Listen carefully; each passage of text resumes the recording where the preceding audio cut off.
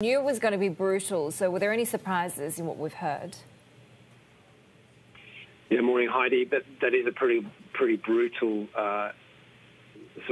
job cut headline figure. That's a third of the workforce. And we knew that Virgin planned to cut jobs anyway, but before they collapsed under the pressure of the coronavirus, travel bans, and also the debt that it was struggling to service. But that's a tough pill to take for the workforce. 9,000 jobs in total, 3,000 of them to go. So it's a very bleak market. I guess that reflects the reality of the situation, doesn't it? Qantas is cutting 6,000 jobs. That Qantas is in great shape financially going into the crisis, that they're not immune to job cuts. So, it's a reality check, isn't it, for Virgin? The other surprising thing for me was that Virgin sees really a very long recovery for the aviation market, even in the domestic.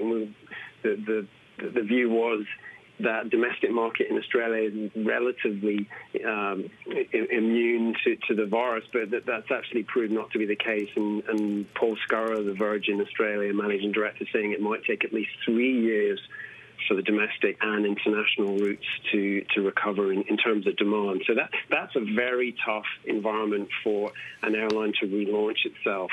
Under any circumstances, let alone the biggest crisis that the industry's ever seen. Exactly, which takes me to my point, Angus. The government saying that borders could be largely closed until 2021. So, what prompted Bain to make, in a way, such a brave bet on the sector? Yeah, it's a very good question, isn't it? And you could argue that since they started looking at Virgin, certainly since they agreed to buy it, things have deteriorated. And the demand is not recovering as fast as the industry thought, global airlines thought. The resurgence of the virus in many major markets has really put a dampener on the prospects of recovery, or the timeline for recovery, we should say. So that's making it harder.